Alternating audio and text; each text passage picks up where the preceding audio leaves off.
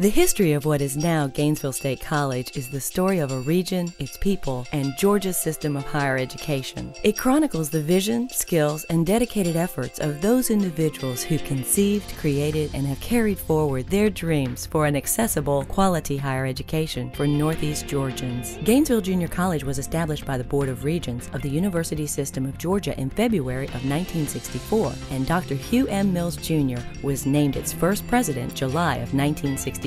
The college first held classes at the Civic Center and the First Baptist Church with 419 students registered in September of 1966. In February of 1967, the college moved into the permanent campus on Mundy Mill Road in Oakwood. In November of 1967, the Gainesville Junior College Foundation was established. In June of 1983, Dr. Mills retired and Dr. J. Foster Watkins became the college's second president in October of 1983. In July of 1987, Gainesville Junior College name changed to Gainesville College. Dr. Watkins retired in March of 1997, and in August of that same year, Dr. Martha T. Nesbitt became the college's third president. In March of 2003, the Board of Regents approved the acquisition of the former Truett McConnell College in Watkinsville to become the permanent home of the Oconee campus. In October of 2005, the Board of Regents approved the expanded mission and change of name to Gainesville State College. In 2006, Gainesville State College awarded its first 4-year degrees. Nearly 50 years has passed since the college was founded, and the years and experience have shaped the college, its students, and the Northeast Georgia community. As an educational, economic, and cultural center, Gainesville State College is continuing to carry out the vision its founder started with: accessible, quality higher education for Northeast Georgians. With an enrollment approaching 9,000 in 2011, the expectation is that the trend will continue for generations to come.